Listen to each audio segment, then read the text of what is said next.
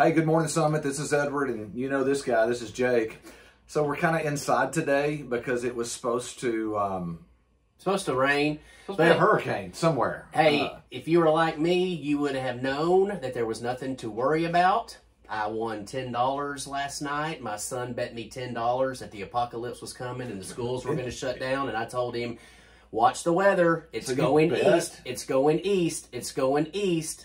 So you bet? Yeah. Well, it was his idea. You're gambling. It was his idea. No, it's my money anyway. Everything under the roof of that house belongs to me anyway. Amen. Amen. Hey, share this on all your platforms so that we can get the word out of what's going on.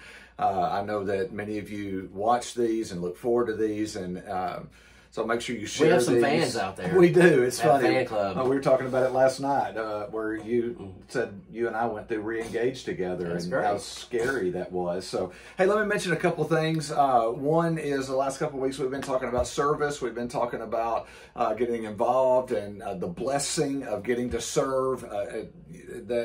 That's what it means to be a follower of Christ. And so we want to continue to invite you to be a part of this because, hey, it is a blessing to serve, to give away, because what's so awesome is when we give it away is the Lord blesses us right back. And so those opportunities will still be there this Sunday. Our online campus, our media, our sound team, our cameras, our first impressions team, our facility team, our safety team, security, all those are still available. And I'm really excited about this week because I've told you over the last couple of weeks, and Jake mentioned it last week, I love this time of the year because we get to revisit why we exist. And times are changing and things are different than they were 5 months ago, Jake. I don't know if you remember 5 months ago. Barely. Yeah. So, but here's what's interesting. The church hasn't changed. The mission hasn't changed. And so Jake's going to be talking this week. Some of you guys that have been sitting out there thinking, man, I really want to join this church. I want to be a part of this church. This Sunday, Jake's going to be talking about membership, what it means to be in covenant membership with Summit Heights, what you can expect from us, what we expect from you. So, Jake, why don't you talk a little bit about that? So what I love about our membership class is that even if you don't want to be a member, you can learn everything about Summit. Why do we do what we do? What are the things that we're passionate about? Why is it that we do things this way? So it's more than membership. It's almost like an hour-long vision casting, and so that you can really understand why God planted us here 15 years ago, 16 years ago, what drives our decisions as elders and staff. You know, what can you expect from us? What do we expect from you? What you know, what does that look like? And you know, why are we passionate about this? And why do we give so much of our resources to children and to youth and things of that nature? And so, and it's really mind-blowing. We're going to take you behind the scenes, and we're going to give you a blueprint of why we do what we do. We don't just show up to meet every Sunday. There's a purpose.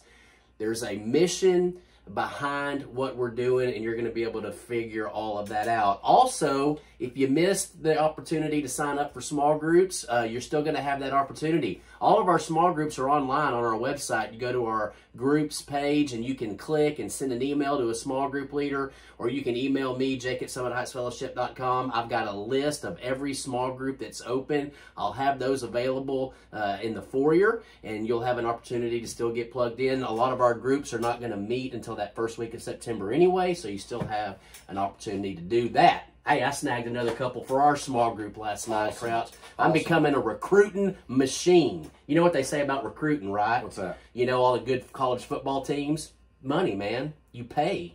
Boosters, man, they pay people. And so, you know, I snuck into your office the other day, took a, couple of hundies out of your stash, and I started recruiting small group people. So our group's doing pretty well. Where'd you find that? Because I've been looking for that stash in this office and your kids told me. Man, I would love to find that stash. Your kids told me. Hey, I do want to encourage you. You know, I've had a lot of conversations this week, been touching base with a lot of our folks, and just having conversations in our community. And one of the things that continues to come up during this season is fear. is that we're still afraid. And man, if you watch the media, last week's convention, this week's convention, all the stuff that's going on, man, the enemy wants to scare us to death. And so I was praying the other night, and I came across this John 14:27, and it says this: I leave the gift of peace with you. My peace, Jesus says, not the kind of fragile peace given by the world, but my perfect peace. Don't yield to fear or be troubled in your hearts. Instead, be courageous. Be brave. Guys, I want to encourage you that. That's who we are. That's why Jesus died on the cross for us, to give us peace. Not the peace the world gives us, but peace from Him, real peace. And so I encourage you with that today. I cannot wait to see you Sunday. By the way, Jake, what a phenomenal crowd last week in the house. It's pretty packed. I want you to be here this week. Next month, we're starting a new series called Block Party. And it's going to be a party, Jake. I'm not even going to tell you what we're going to do, because it's going to be fun. I'm not much for getting out and mingling. Yeah, it's going to be good. He even's going to get out and mingle a little bit. Summit, we love you. Hope you have a great weekend. Cannot wait to see you Sunday morning, 9 o'clock at-risk service. 11 o'clock, family worship. Kids don't bother us. Bring the kids. We want them to be there. We love to hear those kids in there worshiping and talking and cutting up and all that good stuff. So cannot wait to see you. We love you. And you got anything else? Nope. See you Sunday.